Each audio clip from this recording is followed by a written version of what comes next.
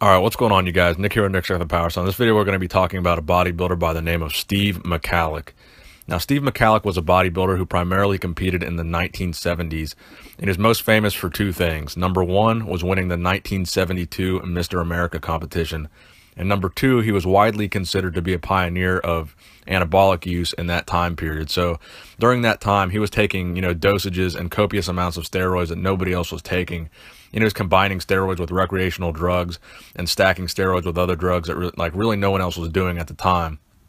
So at the peak of his steroid usage, he was 265 pounds on stage at 5'10".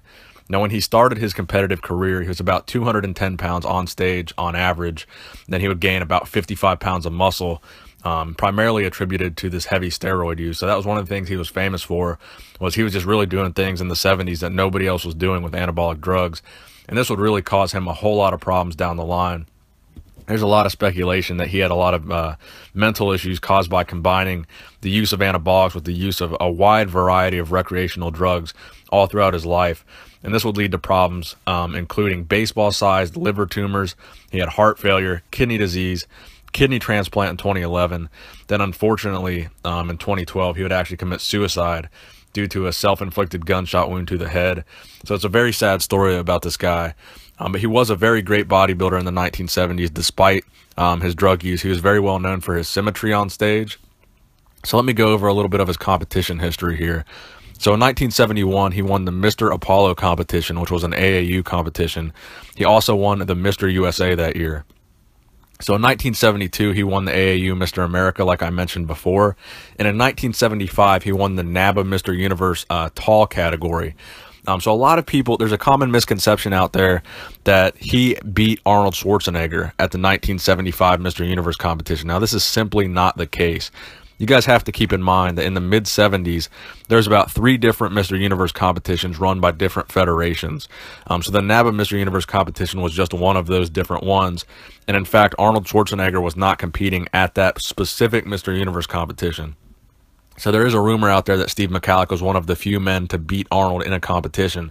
That's simply not true. It's been debunked. Arnold was not at that Mr. Universe competition. So he would go on to compete in some IFBB shows in the early 80s, and he would not do very well.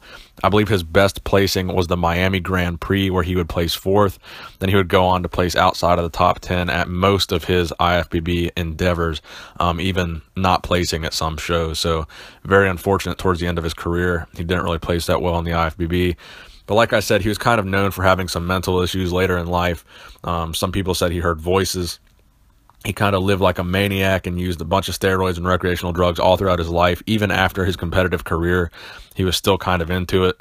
So that's really the sad story of Steve Michalik. He ended up committing suicide just really due to, all the health issues that he had later in life. He wanted to go on his own terms.